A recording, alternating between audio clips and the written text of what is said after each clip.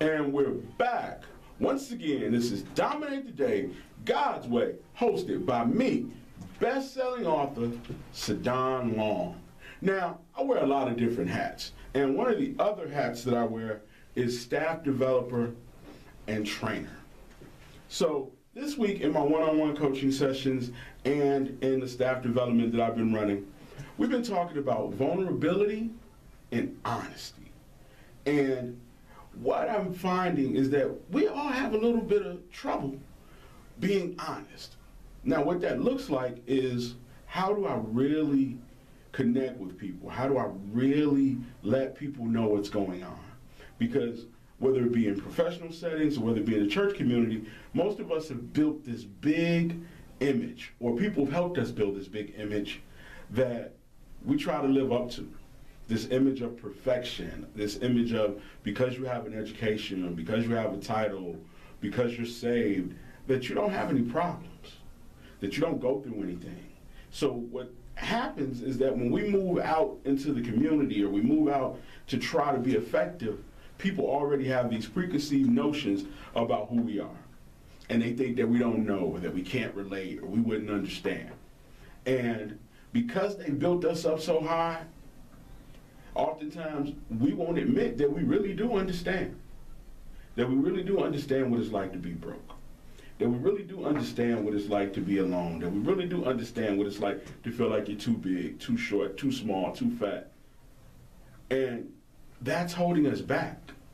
Because not only can we not minister properly or lead properly, we can't get the help that we need. See, when the standard is really high, then the fall is really great. But most people actually fall. Most people actually fail 1, 2, 3, 4 times. And going through that by yourself is very lonely. Going through that without any help, it takes you too long to get back to where you need to be, because you're trying to do it alone. You know, you find yourself sitting at home having pity parties because you think you're the only person who's failing, because you think you're the only person that's lonely, because you think you're the only person that is going through. And when you go out in public, you give this persona of, I don't have no problems because I got Jesus, or I don't have no problems because I'm the supervisor. But what you'll find is, if you start to humble yourself, if you start to just be a little more willing to expose your truth, that you'll be able to get help. And not only will you get help, but you'll be able to minister and be more effective in helping others. Because now, they'll see you for who you really are. They'll see you as an overcomer. But it's hard to tell somebody to do something great, or that God is great, without showing them how he's been great.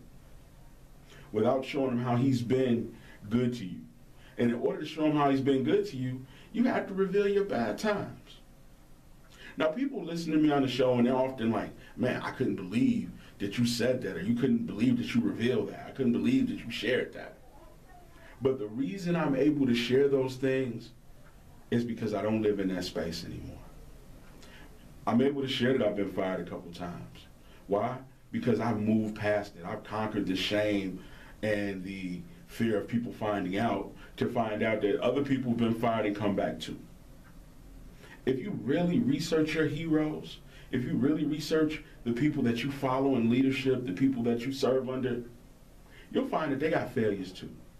You find out that they got flaws and they got fears, and the only difference between you and them is that they didn't let it stop them. They didn't let it hold them back. They were able to overcome it. So what I want to share with you today is some ways to overcome your fear.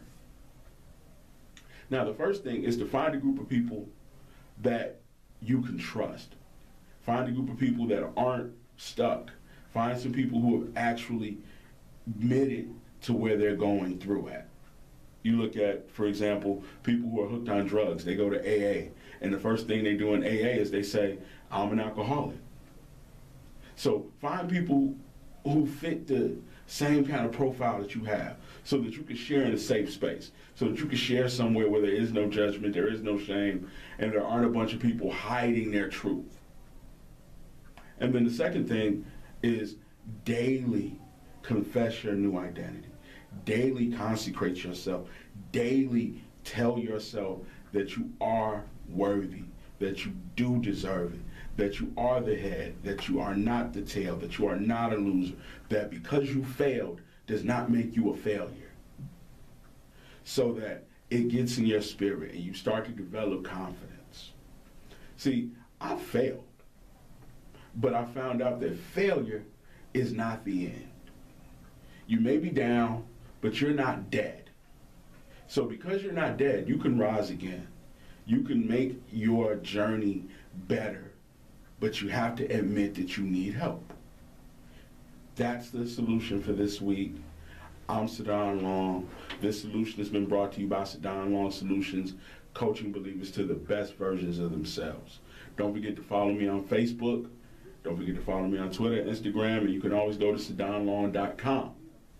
Now, each and every week, I promise you, impactful people with great stories.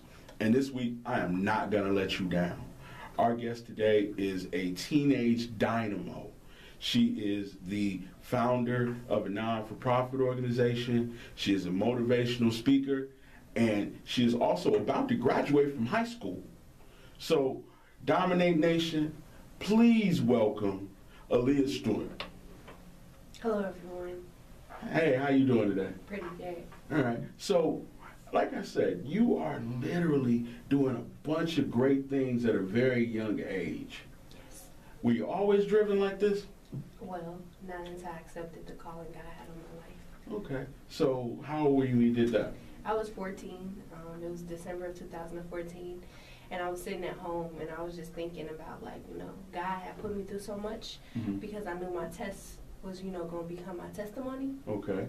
So I knew I had to continue to go through those things and continue to pray about it. And I think the greatest gift my mother gave me as a child was the gift of knowing God. Okay. And I feel like any gift that she's given me is not better than that gift because it helped me at a time where I didn't know myself, where I didn't know my purpose, my plan. So I think once I started to trust God and stop running away, you can't run away from God for long. It doesn't work. So finally when I was like, God, I'm here, I need to know what is it that you're trying to tell me. That's when I had my faith, and my faith has always been my stronghold. Okay. So, 14 years old, just a normal average kid. So how do you start to communicate to people that I'm going to do something that nobody's doing? Well, I first called my aunt, and I was asking her because she works for Cisco, and she's a tax analyst. So I was asking her, like, well, how do I do this? What's the way to go? And she was like, oh my gosh, well, we get a name, we started like that, you give me your goal and your vision. And what I've learned is you have to write your vision out and make it plain in order for it to happen. Okay. So I've learned that in order for things to happen in decency and order, you have to write it out and pray about it first. So my aunt, of course, told me to pray, and then I was like, well, I want to give away scholarships in honor of my brothers.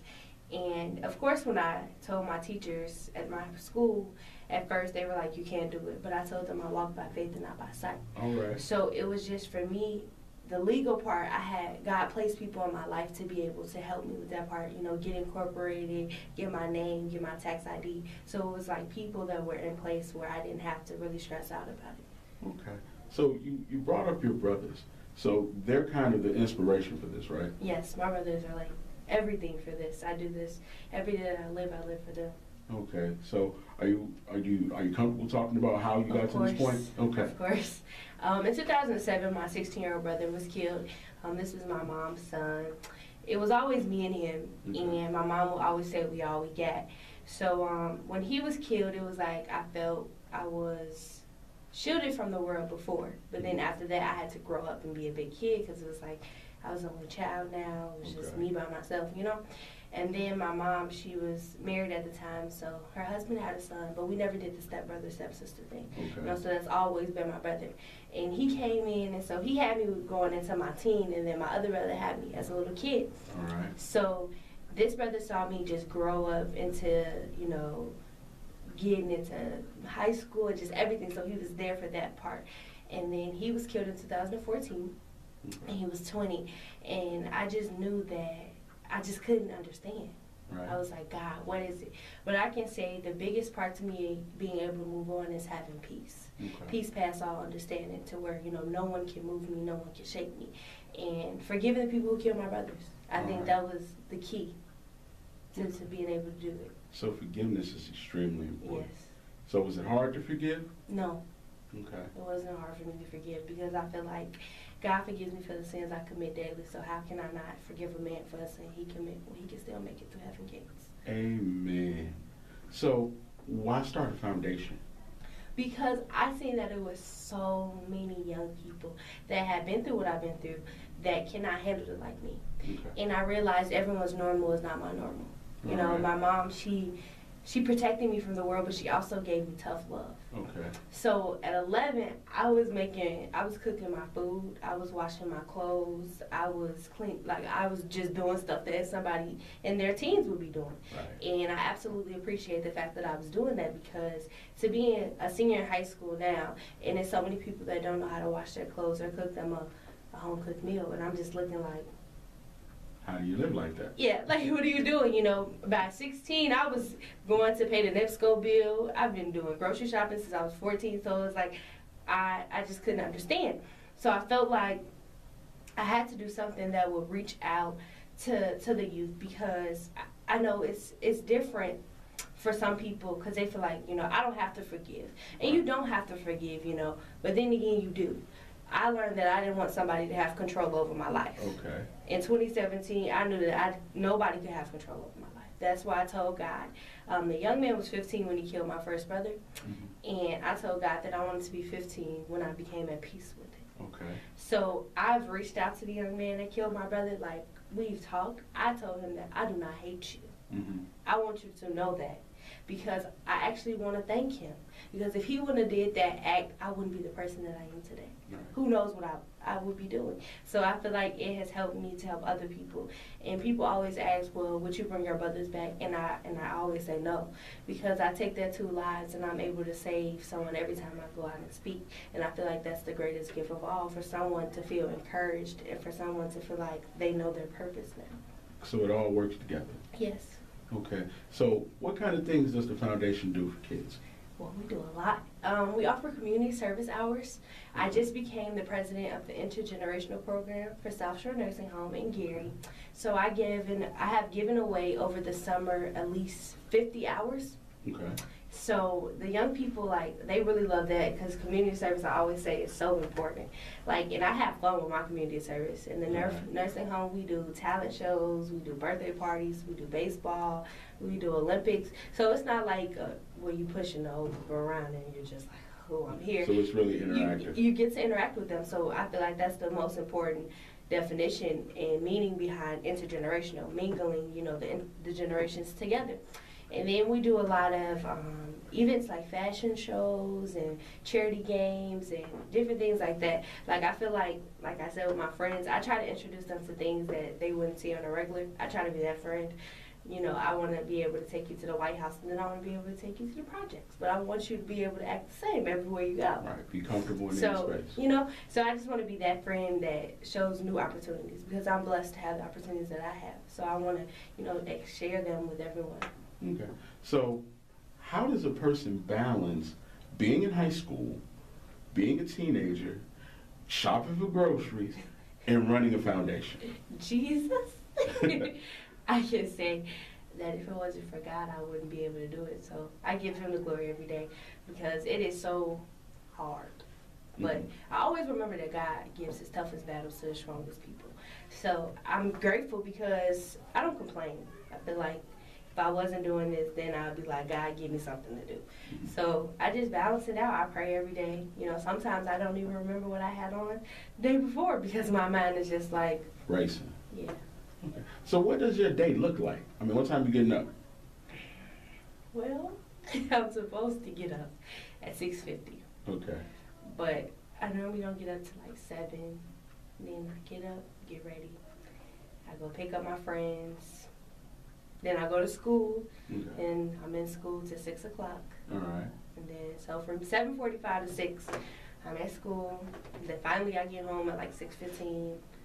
My mom needs me to go to the grocery store. I'm on my way to the grocery store. Or I'm in the house trying to finish this class for night school. Okay. Or sometimes I have a speaking event to where I have to leave school early. And then, I don't get home and like rest until like 11. Wow. And then back up the next day doing the same thing. So, is it hard to balance I mean, obviously there's a lot of adulation because, I mean, there's newspaper articles, there's videos, and then just being normal? I don't think I'm normal. I think I'm far from normal. I don't know. Like, I think the first time I felt like, whew, when I went on Wendy City Live, I hid in my room I tried to hide for like 3 days. I didn't go to school. I didn't go outside because everyone was like attacking me. Mm-hmm. Like, everyone was like, wow, like, I would go to the grocery store or like, I stay in the grocery store or other stores and people would be like, hey, you're I am them. And I'm like, I have a name. Like, you don't know my name. And so it was like people would just stop me. But I didn't feel like, I don't know, I just felt weird because I didn't want people to take the big picture away from me.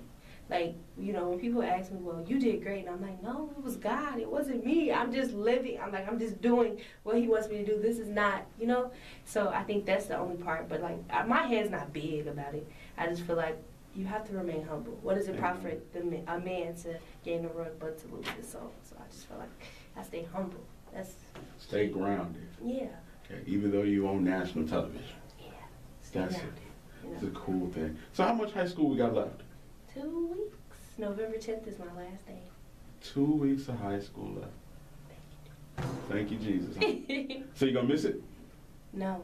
Okay. No, not at all. Can't look back. All right, so it's only look ahead. Can't look back. Okay.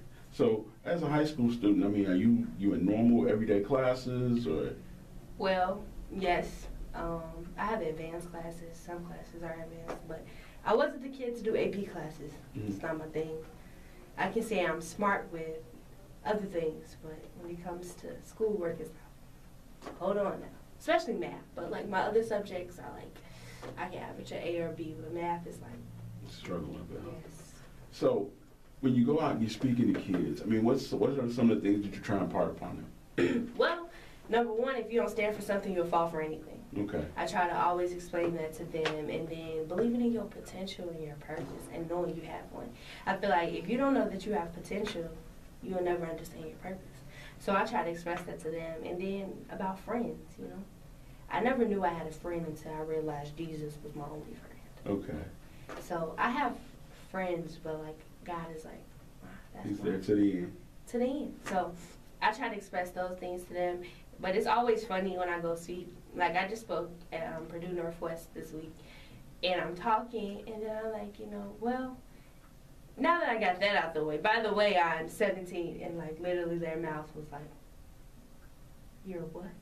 So everybody kept asking me, like, how old are you again? Like, because everyone couldn't believe it. So I think that's, like, always cool, because the young people, they listen to me. It's so funny to me. They don't listen to the adults. Well, when I get up there, they're all listening.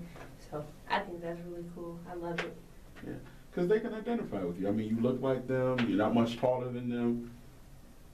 God didn't bless me with height. Yeah, but He gave you a lot of other skills. Yes. So now you spoke at Purdue Northwest, and you give away scholarships. Yes, I do. So how does that work? Because you're still in high school, so you're putting people in college. Yes. Okay, so my first scholarships that I gave away was to Brianna Smith and Krishna Espino, and that was my freshman year of high school, and they were graduates for class of 2015. There we go. Okay. And it was $500 for both. Okay. And I was just like, I was nervous, but like I was excited because I'm like, whoa. And so a lot of people, like a lot of teachers was like, hey, you're the kid that was up there giving away. I'm like, yes, that's me. And so I always get like, how are you giving scholarships out? And I'm like, I just pray, and I just, it's something, but it's not a lot, but it's it helps. It helps. Absolutely, I've been told that it helps. So I think it's pretty good. Like, the people that I like, so that's like a good feeling when you go out to your mailbox and you're like, oh, they didn't forget about me. Right, so they're grateful. So how do you qualify for a scholarship? Well, you have to have a GPA of a 2.5, but I understand, because for me, I think why I didn't exceed in high school as much as I could have is because of the trauma that I was going through, through my life. So it was just like I was settling. So I always tell people don't settle. Okay. I just was like, look, I take this C and get out of it because it was passing. It's not failing. But I always feel like you can't settle. So I tell people that I'm like, learn from me, don't settle. Then you need to write an essay on who my brother was. Okay. So my foundation is called the A.S.W Foundation, which stands for Anthony Samuel White. And that was my 16-year-old brother that was killed. So I tell them to write an essay on if you could stop the violence in your community or make a change, how would you? And then they have to do that. But I don't pick the person because that's bias, of course. Right. So it's not a lot you have to do. Just 2.5, have a college acceptance letter, and write an essay. Okay, so is it too late to turn in letters for this coming school year? No, we actually don't reach out and do it until like March. Okay. And then I accept them in April, and then they get graded. Okay, so for people at home, you got time to start composing your letter, and where do they send it to? They can send it to ASWFJ07@gmail.com. Okay, one more time. Okay. ASWFJ07@gmail.com. Or you can visit IamThem.org. Okay. And IamThem.org, that's your website? Yes, that's my brand. That's your brand. Yes. Look at you. So, for kids at home right now who maybe have lost someone or have experienced death, what could you share with them that would really, kind of maybe give them some steps to take? Well, when I started my brand, it's I am them, which means I am my youth. Letting them know no matter what you go through or where you come from, you have potential. And so we sell a lot of shirts, so you get a lot of young people that wear the shirts. So I feel like the number one step is pray. Pray, prayer without work is dead. So I feel like you have to continue to pray. You have to continue to stay focused. And you have to believe in your prayer. It's one thing to pray, and it's another thing to believe in your prayer. So I feel like go to counseling. What I've noticed in the African American community, we don't like going to counseling. Right. But I've been laying on people's couches since I was little, telling them my problems. I feel like for the young people, a great doctor is Dr. Grady. Dr. Grady, he's at 21st Century, and he's so great. Like, he's good. And I feel like it's people like him that help young people like me go on, So I feel like stick to counseling and pray and get a relationship with God and get a journal and write your vision out and your feelings out each and every day. So journaling every day really helps you? Yes. I have like 5 journals from when I was little. They're tore up now. From when I was little. And then I keep using them and I go back and I look. And it's really a blessing. It really is. Okay, so you get to see how you've grown and how you've changed. As a person. Yes. Awesome. So tell me about your mom. My mom is my best friend. I love my mom. That's the person who's really got me through. Me and my mom, we have a up and down relationship. But I think all teens have an up and down relationship with their mom. Absolutely. But I think if it wasn't for my mom, I wouldn't know the value of self-preservation. Okay, you gotta survive. So I think that's my mom. That's my girl. She helped me get to where I'm at. Okay, well, shout out to Mom. She's in the Bahamas right now, but she'll hear this later. All right, well, shout out to Mom. Enjoy the Bahamas. We got this. Don't worry about it. I got her. She's cool. Okay. So, what do you have coming up? How do people get in contact with you? How do they book you? How do they see you? Well, everyone can visit IamThem.org, and you can purchase merchandise, my shirts, my buttons, and everything that's purchased goes to my nonprofit organization, and you receive a tax ID exempt receipt that you can use to write off on your taxes. So you can visit IamThem.org, and you can book me on there. You can learn about my events. You can learn about me. You can see what I do. I update it like almost every day. All right, so when people reach out, do you actually respond? Do you interact with them? Yes, I respond with it. Like, I check my email like 6 times a day. Okay. So I come back real fast. And if I don't, it's like a day later. Okay, so usually about 24 hours after later. I don't like when people wait too long to text me back. So. All right, so can they follow you on Facebook? Of course. My Facebook name is Hope A.S.W. and my Instagram name is Hope_A.S.W. Awesome. Well, time has really flown. It is a pleasure having you on the show. I want to thank you for coming out. Okay. As always, I am SaDon Long, and we got some stuff coming up. It's that time again as always. I'm hungry, so I'm gonna go grab some Jay's Breakfast Club. All right. You know, get me something to eat. You know, you were also over there recently for an event. Yes, I had an event at Jay's Breakfast Club, and I would like to thank Miss Kelly and all of my sponsors, Miss Sharita from South Shore Nursing Home, Mr. Avery and Miss Alicia from Powell and Coleman Funeral Home, Miss Wagfresh, and Miss Collins from Hair Boutique. They made it possible with the young ladies. And the Times for the article. All right. And shout out to everybody. And Gary, thank you, Dr. Grady, for being such a great doctor. Don't forget tomorrow at 5 o'clock on this station, New Friendship Baptist Church with Pastor Royce Thompson and the Anointed Voice Choir will be ministering to you. And on Monday, you can run with Rand and kick it with Kim. Truth is Ministries at 7 on this same station. And as always, don't forget to follow me, SaDon Long, S-A-D-O-N. The book God Wants You to Dominate is still available and still burning up the charts. You can go to Amazon or you can go to SaDonLong.com and purchase your book. And as always, like I always say, to those who have been given dominion, they were born to dominate. And we're out. Dominate the day God's way. To follow Mr. SaDon Long, go to SaDon on Instagram, That's Twitter, what I do. and Facebook.